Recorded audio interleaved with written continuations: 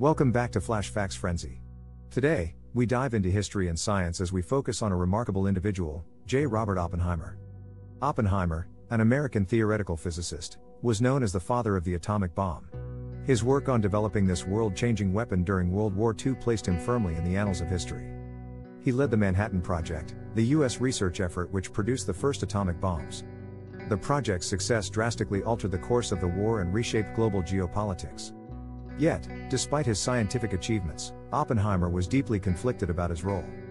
Upon witnessing the first successful detonation in New Mexico in 1945, he quoted a line from the Bhagavad Gita, an ancient Hindu scripture. He said, "Now I am become death, the destroyer of worlds." These words reflected his inner turmoil and moral dilemma about the devastating power he had helped unleash. After the war, Oppenheimer became a strong advocate for controlling nuclear weapons to prevent a global catastrophe. So, next time you hear about the atomic bomb, remember the complex legacy of J. Robert Oppenheimer, a man caught between science, morality, and the fate of humanity. Follow Flash Facts Frenzy for more.